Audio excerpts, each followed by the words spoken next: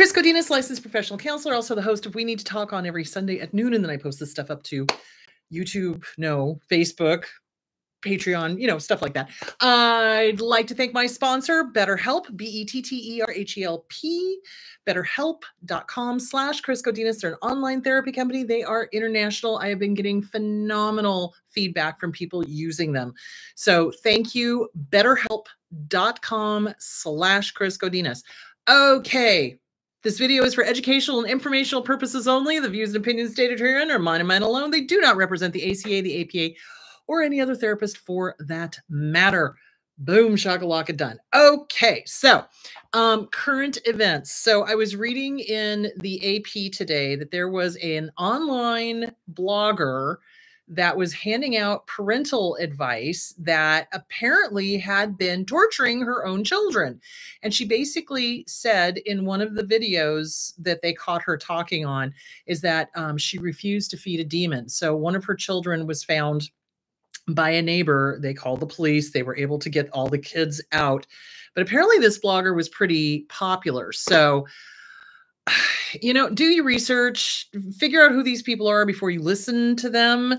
And if they have the background to be giving said advice, that really just, makes my head hurt. Because it's just, I have dealt with, either directly or indirectly, so many instances of especially communal narcissists using religion to justify abusing the children. And generally the line that they pull, and this is exactly what this female blogger did. I should pull it up. It's on the AP. John, can you find that article? Pretty please, sweetheart, darling, love of my life. Magically on the AP. It should be there. It's one of the headlines. But I can't remember her name or anything because I was just kind of browsing and looking at things that are relevant. And that's relevant because communal narcissists use the religion, whatever the religion is. It could be Buddhism, it could be Christianity, it could be Islam, it could be, whatever, to justify the abuse of the spouse and or the children. And so this woman used her religion as a justification to beat them, starve them. And her thing was that she was beating the evil out of them. And she made them apologize repeatedly for the supposed sins that they had done.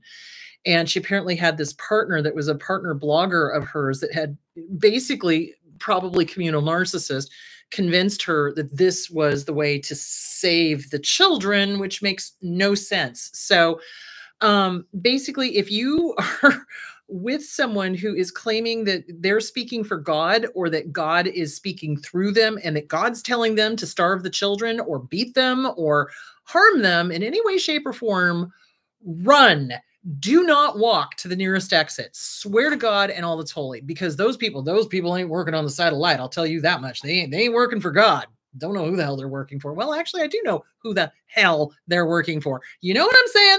So the point being is that communal narcissists do these horrible things. So next week, I want to talk more about cults and communal narcissists, because that really just really made me very angry. And the little boy that the neighbors rescued, first of all, was starving. Second of all, said he brought it on himself. Oh, I did this to I was bad. I was wrong. And he had wounds all over him. I'm like, what sane person would do that to their own children? Well, no sane person, quite frankly.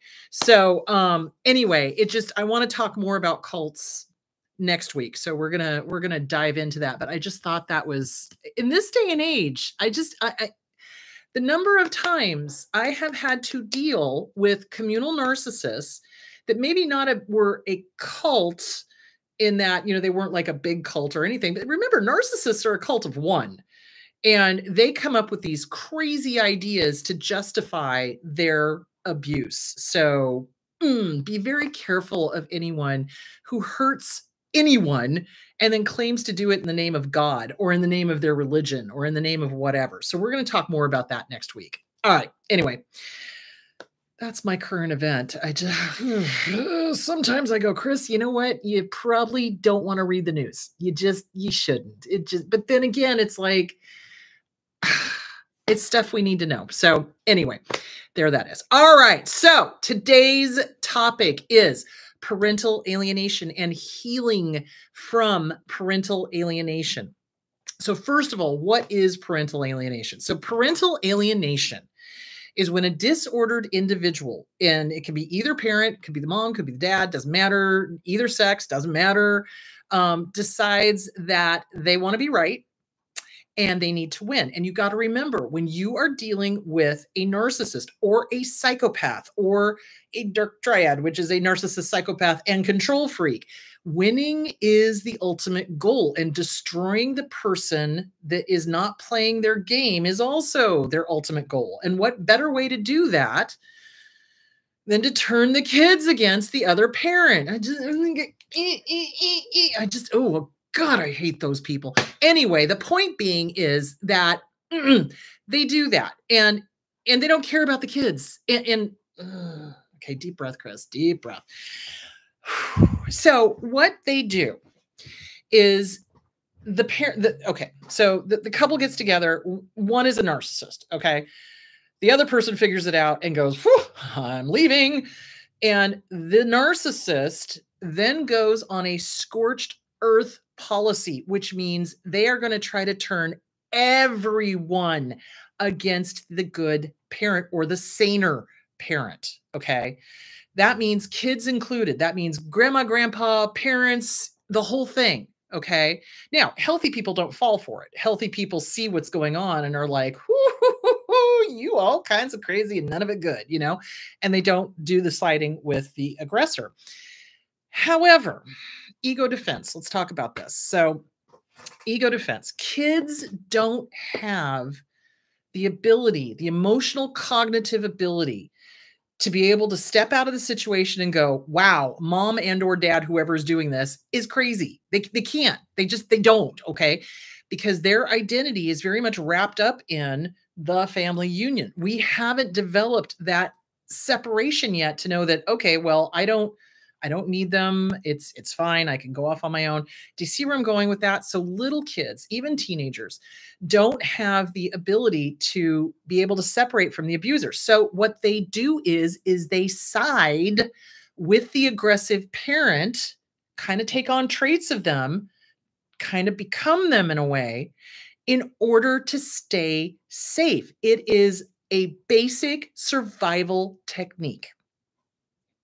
So I've had a lot of parents get angry at their kids for siding with the aggressor. And I have to explain to them, it's like, this is not a wake up in the morning and think, oh, I'm going to turn against dad. Oh, I'm going to turn against mom. No. This is deep. This is survival. This is not even really a conscious thought. This is, how do I stay safe in this insane situation? So it's clear with an abuser that they will punish the kid for loving the sane parent. That's what abusers do. So parental alienation starts long before the divorce. Long before the divorce. So, I used to say, and I'm going to stop saying it now, because listen to me now, believe me now. Don't wait for later. Believe me now. I've had so many clients go, I didn't want to believe you when I tell them that the abuser started the parental alienation long before the divorce. They're like, oh, but they would never do that. Yeah, they would. Listen to me. Believe me. I've done this for how many years now? Oh my God. They will do and say whatever it takes. They do not know. There is no depth to their depravity. Let's just put it that way. They will say and do whatever it takes. It doesn't matter who they hurt. They don't care who the collateral damage is. They literally don't care about the kids, because there's so much research showing how much damage parental alienation does. So what the abuser does is that implicitly or explicitly, they let the kids know that they are not to like the other parent. So that that means explicitly they talk bad about the other parent, they call them names, they project all of their stuff onto the good parent, and they expect the kids to agree with them. And the kids, out of fear, start agreeing with them and start hating the other parent. And what's happening is transference. I know lots of psychological terms. I'll try to explain this the best I can. So when a child really hates one parent, but it's not safe. They can't go to that parent and go, you douchebag. They can't do that, right? Because they'll smack them, they'll punish them, they'll, cut them off, they'll do whatever. Okay, so they have hatred towards the abuser, but they can't say anything. So they take it out on the safer target because they know that good parent is not going to abandon them, is not going to punish them like, really punish, like not just, hey, go to your room, you're being disrespectful. The way an abuser punishes is to hit, to harm, to hurt, to they go for the jugular. Anyway, so they take it out on the safer parent. Okay. These douchebags, these abusers have started the parental alienation long before the divorce. They're priming the pump because they know at some point the spouse is going to figure them out and want out of the relationship. Okay. So that's a whole other story. Anyway, so they start priming the pump and they start saying snarky little things about the other parent, in front of the kids, loud enough that the kids can hear. In fact, it's intentional. Let's just, go to brass tacks here. Everything a narcissist does is with an intention. It's with an agenda. They know exactly what they're doing. Stop making excuses for them. They are going to be depraved. They have no sense of moral compass, and they don't give a flying rat's ass about the kids. They just don't. If they did, they wouldn't play these toxic, messed up head games. Oh, you can tell I'm a little passionate about that because it's like the kids don't deserve this. The kids don't deserve this. The spouse doesn't deserve. Nobody deserves. I would really love it if they would just all disappear. That would make me so happy. And then I could run an Airbnb somewhere and make breakfast for people on a beach. And oh my God, these freaking abusers just piss me off, especially when they go after kids. So, okay. So back to what it is. So they turn the kid against them. And this has started long before the divorce. So this is another one of those listen to me now, believe me now statements. I'm not going to say believe me later. Believe me right the hell now. It's like, listen, I'm not making this stuff up. Why would I? Because believe me, I'd rather be on a beach making breakfast for people in a B&B. That's really what I'd like to do. But anyway, Therapy Inn. There we go. That's the name of my Airbnb. That'd be great. I'd love to do that. Anyway, went to my happy spot. Anyway, the point being is this starts long before. You must get the kids into therapy with a damn good trauma therapist as soon as you possibly can. Okay. If there's problems in the home, we're working on self-esteem and anxiety. That's all you need to tell the spouse, because otherwise they'll prevent them from going to a therapist because they don't want to be found out. That's why they hate therapists, because the good ones can look into them and go, I know exactly what you are. So anyway, the point being is get them into therapy, make an excuse, make it sound reasonable to the abuser that, they need therapy for anxiety or they need therapy for whatever. And they'll try to stop it. Guarantee you. I mean, if you read my book, What's Wrong with Your Dad? He found out I was in therapy. Where is it? There it is. He found out I was in therapy and made me quit because he didn't want to be found out. So truth comes out no matter what. Anyway, the point being is that you need to get them into therapy now with a damn good trauma therapist. Okay. The ex doesn't need to know it's for the impending divorce, which could be years away, but you need to get them into a therapist that they have a safe place to express to, and that the ex is not going to be interfering. Now, if there are any therapists out there listening to me or any student therapists listening to me, the number one thing that pisses me off more than anything is that the therapists cave to the abuser because they're afraid of the abuser, because guess what they're doing? Siding with the aggressor because they haven't worked on their own stuff. So the aggressor will come in and demand to know everything that's being talked about in therapy.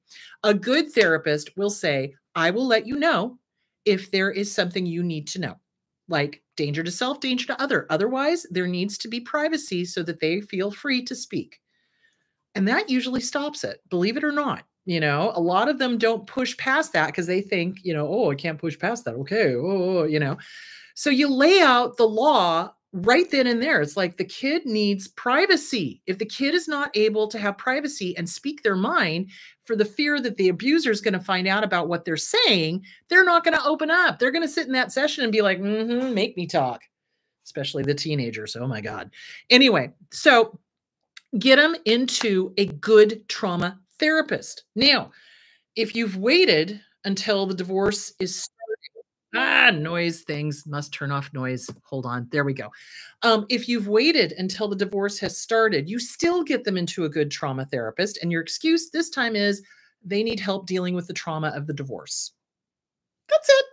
You know, they don't need to know they need help dealing with the trauma of you as an abuser, but it'll honestly, if they have a good therapist, the therapist will figure it out, especially if they're well-versed in high conflict divorces, high conflict custody. So the kids are used as a pawn by the abuser because the narcissist is all about the win. They have to win at literally all costs. They do not care about the kid. And they will say, oh, but I care so much about my child. Oh, but I care so much about them.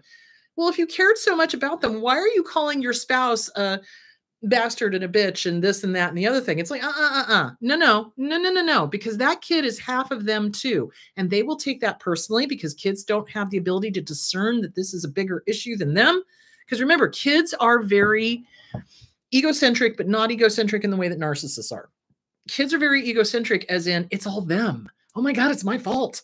Oh my God, I thought something mean about grandma and then she had a stroke. It's my fault. That's literally magic thinking. That is literally how kids think until about teenage years. And even sometimes then. So it's really important that you nip this stuff in the bud as soon as you hear it or see it. So they'll start this stuff before the divorce. They'll say snarky things about you, in front of the kids, you know. They'll try to have arguments in front of the kids. You do not want that. The kids don't need to hear this adult stuff. It's not their problem. Their problem is to navigate how to be a kid in the 22nd, first century, whatever we're in. Technology, fucking hate technology. Anyway, so the point being, I know I'm swearing all over the place, really shouldn't be. Anyway, the point being is that they will start this stuff long before the divorce. And because a lot of us are in denial, you know, we're excusing it or justifying it or, oh, it's not that bad. No, it is that bad. Don't justify it. Don't excuse it. Do something. So it's going to be a matter of protecting your kids. So they've turned the kid against you. They've lied. They've lied about you. They outright will lie. They will blame you for everything that they're doing. 100%. Oh, well, your father, you know, did this, that, and the other thing. Oh, well, your mother did this, that, and the other thing. When in reality, it's the abuser that did this, that, and the other thing. And then the kids are stuck in the middle because they know that if they show love for the kind parent, the good parent, the sane parent, that the abuser is going to beat them down emotionally, physically, religiously, ecumenically, whatever. Do you see where I'm going with that? So you've got to start nipping that stuff in the bud. You got to start calling it out. It's like sane people don't talk that way about the, you know, father or mother of their child, period. I would never say something like that about your other parent, period, because that's not cool, period. Do you see where I'm going? You can call this stuff out without point blank going, oh, well, you know, your father, your mother is a total narcissist. You don't ever want to do that. But what you want to do is start calling out the behavior. And you want to start calling out that it's not normal. You don't want to normalize it. This is the big problem, is that this kind of nastiness has been normalized in the abusive relationship, in the abusive toxicity of that family union. And you want to start breaking that up and off and up and making it clear that this is not normal behavior. So what can you do? So the kids have been slowly poisoned against you. Okay, well, hopefully you will have them in therapy. Now, here's the reason, another reason why you want to get them in therapy before the divorce. If they're in therapy before the divorce, you make it part of the divorce decree, and you're going to do that anyway, that the kids get therapy. Okay, no judge is going to deny that. If the other parent comes back, well, I don't want them in therapy. Why not? You know, the judge is going to be like, no, they get therapy. But it's harder for the opposing parent, the crazy parent, to pull them out of therapy if they're already in therapy. Okay. See where I'm going with that, especially if it's court ordered. So you want to talk to your lawyer about making sure that it's in the divorce decree that the kids get therapy. And you also want to make sure that they don't have final say, because what I've seen the abuser do is, okay, fine. They'll go get therapy. And what they'll do is they'll find some therapist, green, straight out of school, charm the heck out of them, and twist the therapy to suit their needs. So what can you do if your child has been already turned against you? Okay, now here's where it gets sticky. This is a really sticky wicket. Now, studies have shown, and I wanted to pull this up. Where is my glasses? Because I can't read the small print. Oh my God. Okay. So, all right. Studies have shown over and over again that if the child spends less time with the aggressive parent, if they spend less time with the parent that's doing the alienation, more time with the sane parent, that the hatred towards the sane parent goes away. Now, that's going to be difficult. Why? Because in our country, in this day and age, everything is 50-50. In order to get more than 50-50, several miracles would have to occur. There would have to be provable abuse, okay? There would have to be, them giving up their time. Now, sometimes they will, and it just depends. So, for example, I've got a couple of cases where the abuser left the state and started a new life with a new person, new kids. The whole thing is pretty much left the first family alone. Huzzah, that's what you want. So, the kids got more time with the other parent, realized that the other parent was lying to them. In therapy, working on themselves, the relationship got better. Okay, so that's the best case scenario. So what usually happens, though, is that the parent has got 50-50. So the kid is literally torn in two. It's literally, oh man, it's like they go to the abusive parent's house and they have to agree with everything the abuser is saying, or they'll be punished. Oh, well, your father is this, your mother is this. And the kid has to go, and then they come home and they're angry. So they take it out on the sane parent. And it takes about 3 days for the kid to kind of calm down and go, oh, I don't need to be taking this out on this person. I can calm down now. Everything's fine. And then by the time they're calm, it's time to go back to the abuser again. So the family court system needs a complete revamp, like total. Like they're not listening. They're not. Because, okay, the court system only cares about laws. That's all they care about. They truly do not give a flying rat's ass about the welfare of the children. They don't. They say they do. They don't. What they care about is getting you off their docket. Each judge here in Maricopa County has got 800 cases on their docket at any one time, and they just want you to agree and get off their docket. That's all they care about. That's really all they want. They do not really, although some of them do, but dear Lord, the judges I like all retired, which really made me angry. Anyway, a few of them do take into consideration the personality stuff, but a lot of them don't, because a lot of judges are personality disordered too. So they'll side with the aggressor. What a surprise. So the laws need to be changed, and there needs to be parental alienation laws, making it a child abuse thing. Nobody I know of has got that on the books as a child abuse thing. The APA, my favorite people, not in the DSM-5, it's not in there. And I don't think there's plans on it being in the next DSM either. There's nothing about narcissistic abuse in the DSM. There's about narcissism for sure and how they act, but there's nothing about how the survivors respond to that, like CPTSD, like narcissistic abuse syndrome, like, don't get me started, parental alienation. Okay. So too late. You've already got me started and I'm just rolling with it. So there is nothing in any of those to make a law about. So basically, it's this symbiotic thing between the American Psychiatric Association and laws that, if it's in the DSM, well, then we can make a law about it. Well, my suggestion would be you need to start writing the American Psychiatric Association and tell them they need to pull their heads out of their collective hind end and do something, because so many children are being abused using parental alienation. And the long-term effects of this are horrific. So, okay. So get them into therapy. That's going to be your number one. Get a therapist who can help mitigate the mistaken thoughts and the mistaken beliefs that are being shoved onto them by the abuser. Okay. Now, the other thing I've seen, worst case scenario, I just gave you the best case scenario. Best case scenario is they lose interest, which a lot of them do, believe it or not. If it's their idea to leave and they've got another family and they want to go live happily ever after, ha ha, that never happens. And they leave you alone, fantastic. Here's where I see people going south. They're like, oh, but my children need their dad. Why? Or their mom. Why? If they're abusive, no, they don't. No, no, no. What they need is a sane parent. One singular sane parent. That's all they need. Seriously.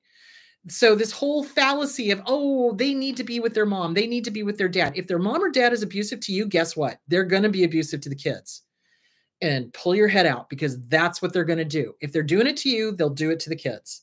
So if they're leaving you alone, sweet, let sleeping dogs lie. Let them go off. And if the kids are feeling abandoned, you start explaining healthy, normal people don't abandon their children. And that's the truth. My dad did that to my sister and my brother, started a whole new family with my mom and then continued to argue with his ex-wife until the day he dropped dead because he was crazy. So yeah, it's just, I just don't even. Anyway, so worst case scenario is that they don't go away. This is their form of entertainment. This is their kokanya. This is their narcissistic supply. And they continue to argue with you and continue to argue with you and continue to argue with you and make sure they get every, 4, 5, 3, 3, 2, or whatever the split is, for the 50-50. Okay. There's a lot of them out there that do that too. So what can you do with that? So what you're going to have to do is you're going to have to work really, really hard with your child when they come back, that they are not going to take out their anger towards their other parent onto you. It's fine that they're angry, but put it towards the right person. Who are you really mad at? Because I don't think it's me because you haven't seen me for a week. What's going on? Do you see where I'm going with that? So give them a journal, give them an outlet, help them express it. Let them know they're safe to talk to you. Now, here's the big thing. Stop taking it personally. These kids do not wake up in the morning and go, how can I make mom or dad really sad today? They don't. When they're over at the abuser's house, they're in survival mode. Guarantee it. Energetically, if you could look at that poor little kid, they're probably like with the anxiety because they're trying to figure out how to play the game. The rules keep changing. And how do I stay safe? And how do I be loyal? Because, oh boy, loyalty is a big thing to them. And if they love mom or dad over here, they're being disloyal. And that causes a great deal of, disconnect and cognitive dissonance. So the poor kid is just a mess, literally. So the best thing you can do is create a safe environment for when they get home, help them decompress. Help them write out what they're thinking and feeling, and do not read their journals. It's theirs. It's their private thing. If they find out you've been reading it, they'll never write in it again, and you'll not know what's going on. The only time I would ever suggest looking at a journal is if the child's behavior is like suicidal ideation, self-harm, cutting, then you may want to take a look at the journal. But other than that, give them some privacy, because abusers don't believe in privacy. They don't believe in anyone having their own space, because to them, everyone is an extension of them, and therefore they have the right because they're entitled like nobody's business. So, okay. So you make a safe place for them. So when they come back, they can, decompress kind of thing. So let's say that, okay, this has been going on. The child chooses the abuser, and this happens. Okay. It's not always a happy ending. So the child chooses the abuser, the child goes off with the abuser, lives with the abuser, decides that you're the bad parent. They're much better because they have no rules. That's often what the abuser does.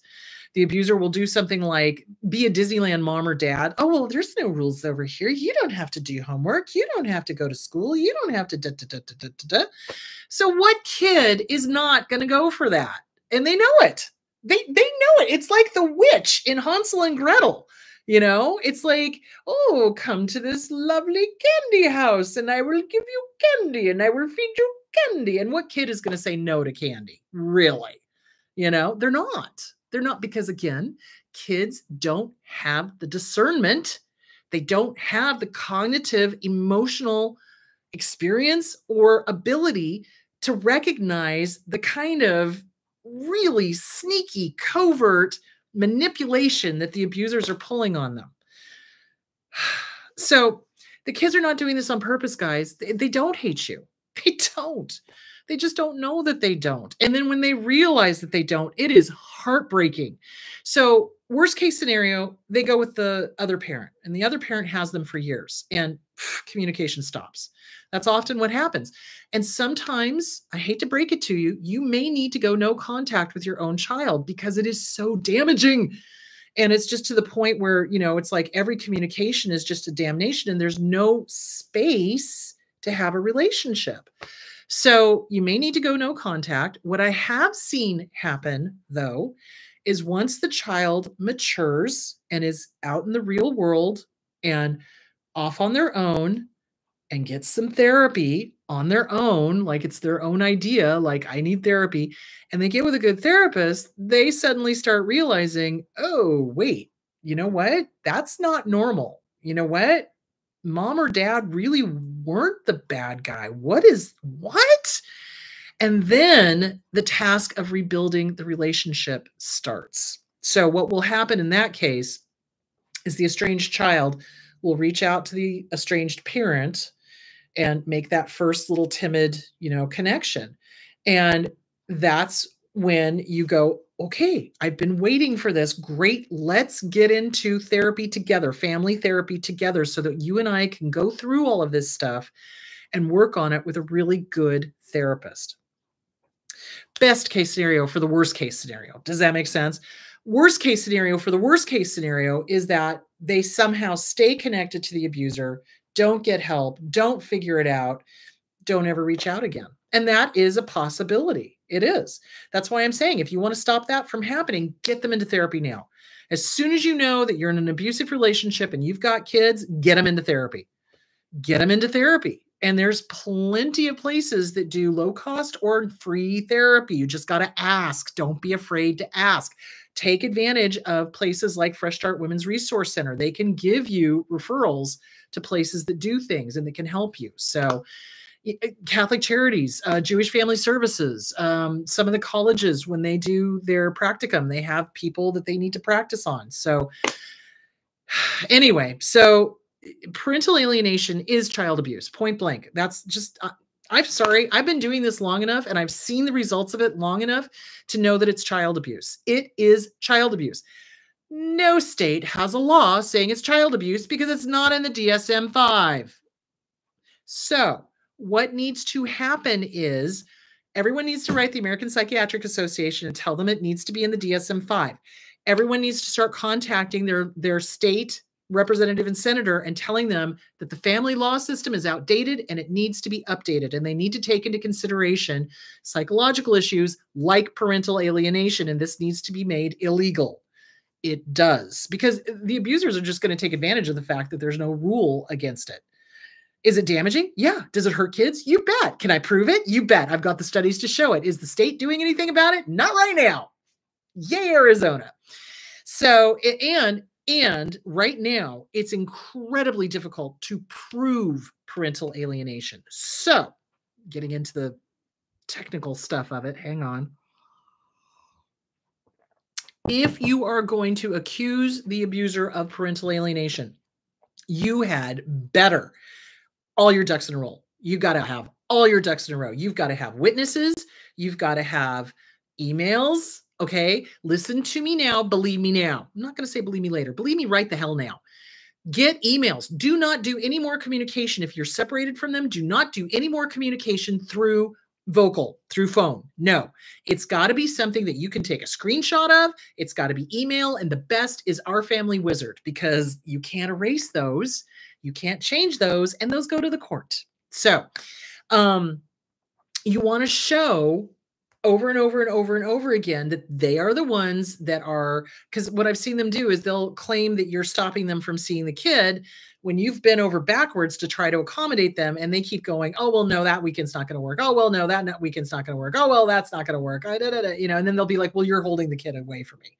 But then what they'll do is when the kid, now this is also parental alienation, and you need to be very good about documenting this. If you're supposed to have a weekly phone call, or if you're supposed to be able to talk to your child during their visit with the other member of the dysfunctional family thing, make sure that you're documenting it somehow if they prevent that from happening. Okay, I've seen them do that too. So you'll be having a conversation with your child and all of a sudden, oh, well, that's long enough. And then they disconnect the call and it's been 2 minutes. Okay. Or they'll be like, well, this is my time. Well, you can call them when he's with me. Hello, So you want to document, get proof. And it's rigorous. Why? Because there's no law against it. It's not in the DSM-5. And lawyers are only going by what's the law. Okay. That's what they go by. That's their realm of existence. And what lawyers need is absolute proof. Okay. You've got to have witnesses that can say, yes, I was there. I heard this. This happened. Here's the videotape of it, or whatever your state's rules are. In Arizona, I think it's still true. I'm not sure. Double check me on this. That as long as one party knows it's being recorded, that it's admissible, supposedly. But I don't know how the courts really feel about that. So, but you got to have your witnesses and you've got to have evidence. So the law system, the family law system, is all about evidence. And this is why most abusers try to do all of their nasty stuff on the phone, because it's not being recorded usually. So this is why you want to go absolutely written form only. Okay, so hold on. Let me get to, how are we doing on time? Oh, dear Lord, I've gone over. Okay, so parental alienation, and this is on Psychology Today. So it was you just type in parental alienation Psychology Today, and this will pop up. And it just basically gives you the rundown. Parental alienation in the legal system. Parents can fight alienation in court, but they need to provide rigorous proof. A court may then mandate a reunification program in which the child spends time with the alienated parent under supervision to rebuild the relationship. Unfortunately, the reunification stuff also can be used by the abuser. If the child has decided they don't want to be with the abuser anymore, they'll scream that they're being parentally alienated and they'll try for a reunification, even though they're the ones that's been abusing the child. So you've got to be very careful. You got to have your documentation.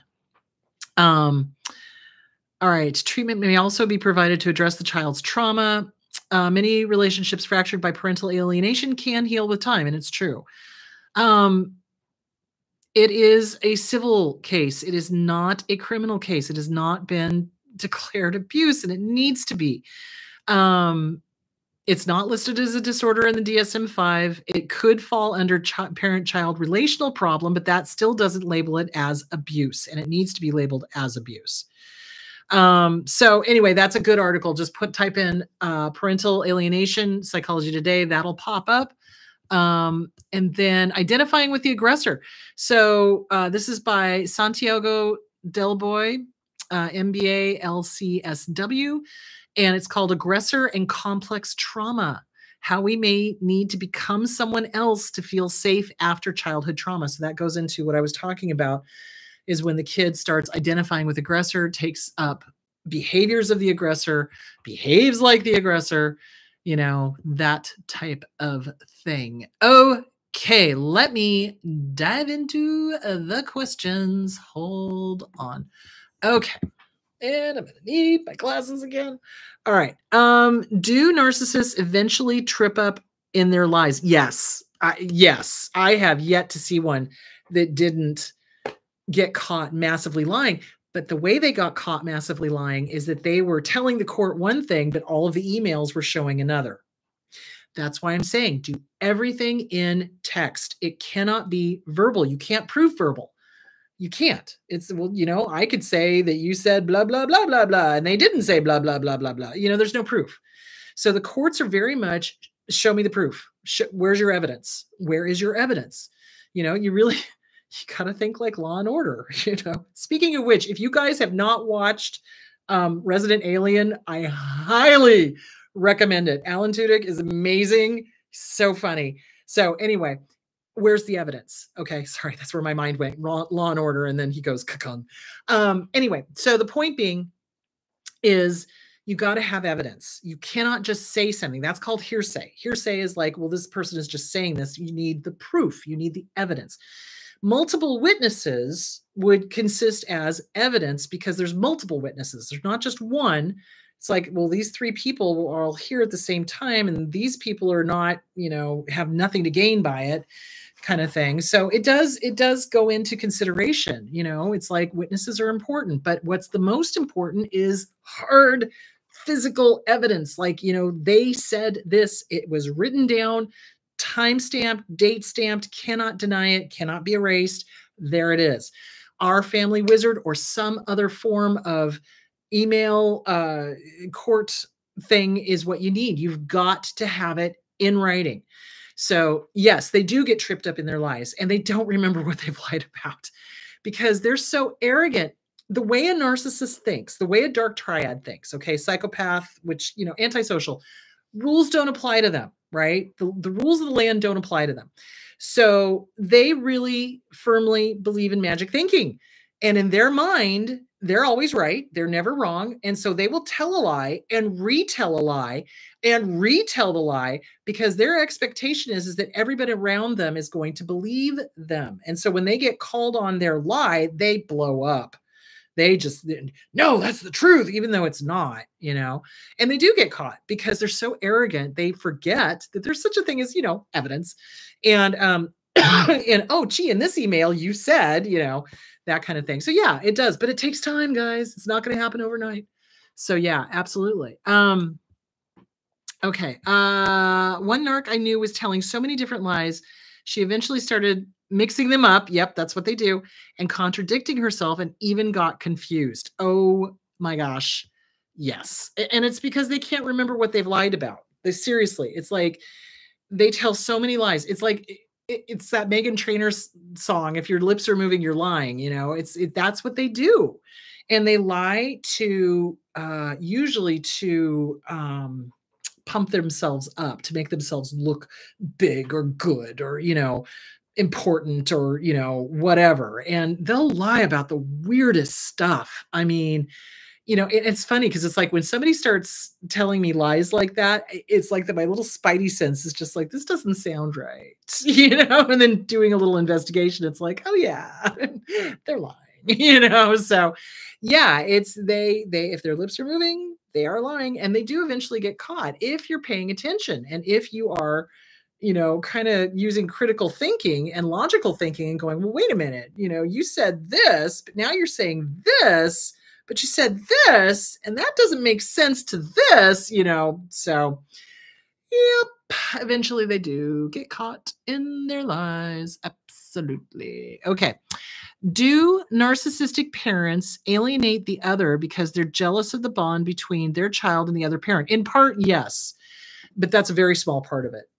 They're jealous of anybody having anything that they don't have. So if the dad and the child have a great relationship and the mother is the narcissist, oh, she will come unglued. Oh my God, the heinous things I've heard them say. Or if the mother and the child have a great relationship and the dad is the abuser, yeah, oh my God, the heinous things they will say. You have something that they don't. You have something that they will never have. Narcissists do not love in the way you and I love. Okay. They don't experience it. They don't have that joie de vivre. They don't have that happy for no apparent reason, like a dog going out and jumping through the grass and being happy. They don't have that. They don't have gratitude. Don't get me started. They don't have happiness. They don't. And so when they see somebody having a truly intimate, happy, joyous relationship, they want to destroy it. How dare you? How dare you have something I don't have? How dare you? Seriously. And anyway, getting back to the antisocial. So the rules of the land don't apply to them. And so they don't think that they have to worry about being caught in a lie because, well, it's my right to lie. I have the right to lie. It's this sense of entitlement. It's just crazy. So yeah, they're just heinous. I don't like them. In case you didn't notice, I don't know if you noticed this or not. Okay. Where did it go? Okay. They start mixing up a contract. Yes. Okay. Do narcissistic parents alienate the other because they're jealous of the bond? Yes, we talked about that. My narcissistic mom was very jealous of my dad and I spending time and she got angry. Who would get angry about the child having a good relationship with the other parent? That's not normal. That's also not sane. So a healthy, normal person, even if there was a divorce, because it happens, here's the thing. You never hear about normal divorces because they're normal. A couple realizes they don't belong together and maybe they've got kids. They do everything 50-50. They split everything 50-50. There's no recrimination. There's no anger. There's no resentment. There's no, I'm going to get you. I'll get you, my pretty. There's none of that BS, right? And so they share custody and they're amicable and they're happy that each parent is raising their offspring to the best of their ability because that kid is going to grow up and be healthy and happy and survive and have their own children. That's healthy, happy, and normal. Yes, but we never hear about it because the divorces that we hear about, right, are the contentious ones, are the ones with the abusers who everything is a contest, guys. Everything is a contest with them. And they have to win.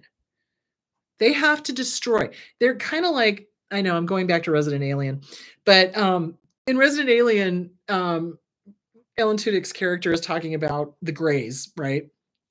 And how the Greys are just evil because all they want to do is destroy. They don't care about building things up. They just want to destroy. That's a narcissist. That is totally a narcissist, is they just want to destroy because they can't have it. If they can't have it, nobody else can.